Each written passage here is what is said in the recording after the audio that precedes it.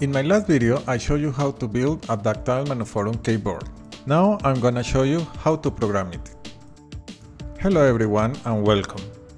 To program the keyboard, we are going to use the QMK software. QMK is Quantum Mechanical Keyboard. It's a community dedicated to develop devices such as keyboards, mice, and MIDIs. And you can find the link in the video description. In this page, you can find all the documentation necessary to custom your keyboard, such as a script, combos, RGB lights, and for the later you can manipulate the lights, you can create or activate the effects of the RGB lights. First of all, I'm going to show you the easiest way to program your keyboard. We go to Setup and then we go to the section of QMK Toolbox. And then we download the latest release. Here we look for the Windows installer. We execute the downloaded file and then you are going to see a Windows warning. This is because the software is not correctly signed, but we can go and execute it anyway. Now you will see a new warning. The installation is the common one. You only need to click on Next, Next, Next and End. We left the Launch QMK Toolbox marked and then click on Finish. This is the software and it is very easy to use. We are going to leave it open while we are going to download the configuration. In the QMK web page, we are going to the configuration section. Now we click over the picture and a new page will be open. In the drop-down menu, we are going to look up for our keyboard. It is called Handwired Dactyl Manuform 4x5.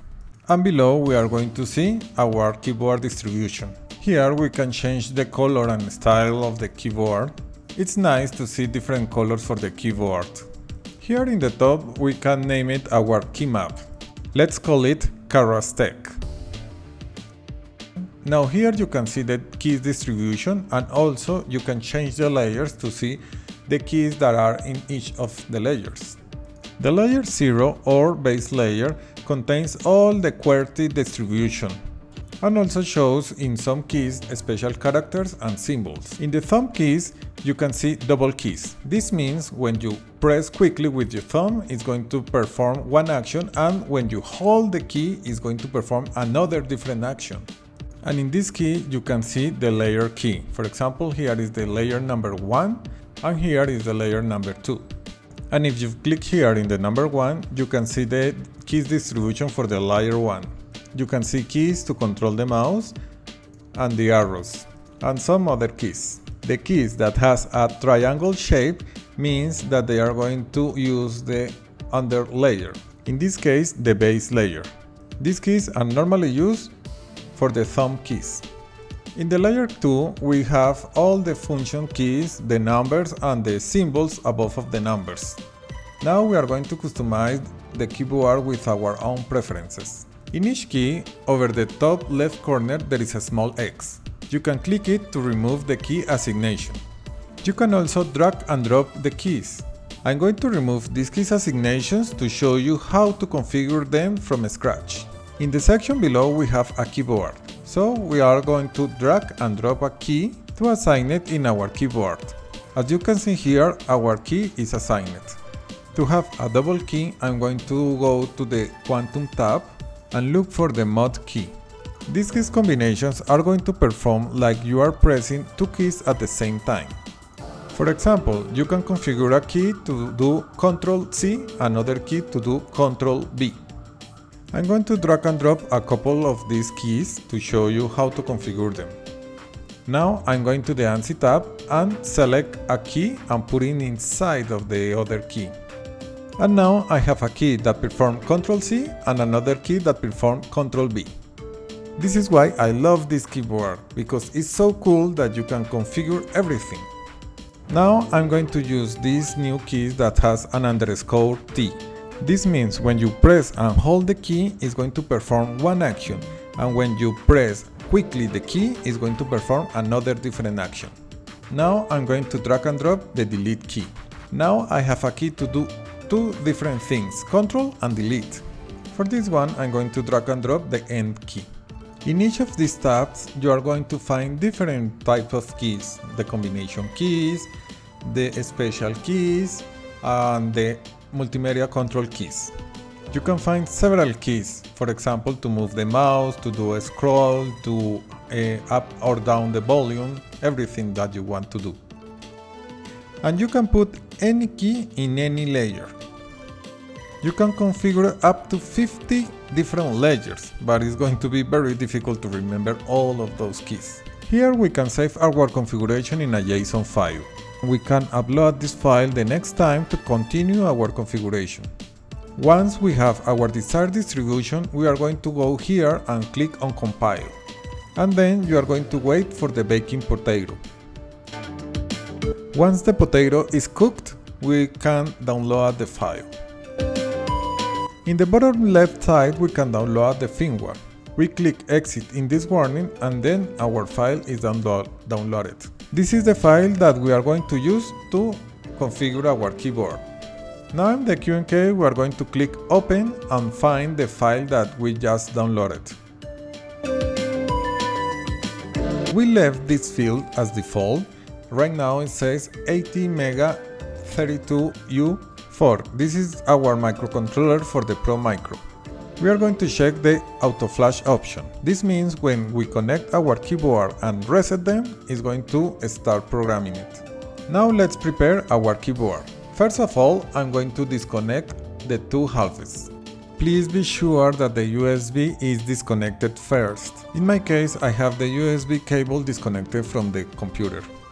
Now I'm going to connect the first half to the USB port.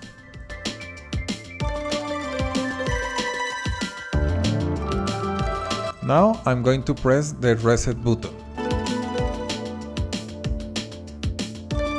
And you can see that the software is start to flashing the microcontroller. This process is very fast, and then when it's finished you can disconnect it.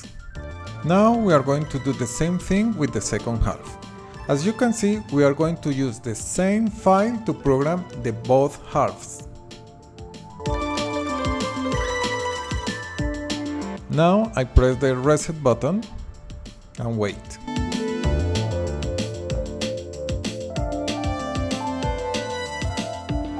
Now we are going to uncheck the auto flash option to avoid further flashes. And again, please be careful to disconnect first the USB cable before you connect the two halves. So in here I disconnect the USB cable and I'm going to connect our curly cable to join the two halves. If you left the USB cable connected, you can damage your keyboard. Now I'm going to connect the USB cable to the right half. And now the computer immediately recognizes my new keyboard. In the QMK configuration web page, there is an option to test our keyboard. We are going to start testing our new keyboard. As you can see, there is something wrong. When I press the keys with my right hand, the left keys are showing up. What is going on? This happens because this type of configuration configures the left side as the masters, so the USB cable should be in the left side. I'm going to move the USB cable from the right side to the left side to have a correct use of this keyboard. And now it's working perfectly. I press the keys and the correct keys are showing up in the screen. We can test all the keys that we configured: the spacebar, the enter, the left shift, the backspace, etc. I found another issue. I press the layer key, but another key is showing up in the screen. This happens because there is something wrong with the configuration in the web page for this type of keyboard or in the wiring diagram that I used. So these keys are inverted. To solve this, one option is to rewiring these four keys. Or the another option is to change the configuration files. I'm going to show you how to do it in the next video. Another option is to invert the key assignment for the keys that have the issue. For example, I'm going to put the layer keys in these positions, and as you can see, they are in the different position as the physical ones. As you can see, I redistribute all the keys to be in different columns. I repeat the process of compile the files, wait for the baking potato, and then reflash the microcontrollers as I already told you. And now we are going to test it again to see if every key is working as I expected. And as you can see, it's already working as I expected, so this is very good. So I have a new keyboard. Now to use the layers, I press and hold the layer key and then the rows to, in this case, where the function keys are, or the numbers or the symbols. And as you can see, it's working perfectly. This is awesome. Okay, I hope you liked the video and your new keyboard. Please subscribe, give me a like, and we'll see you in the next video. Goodbye.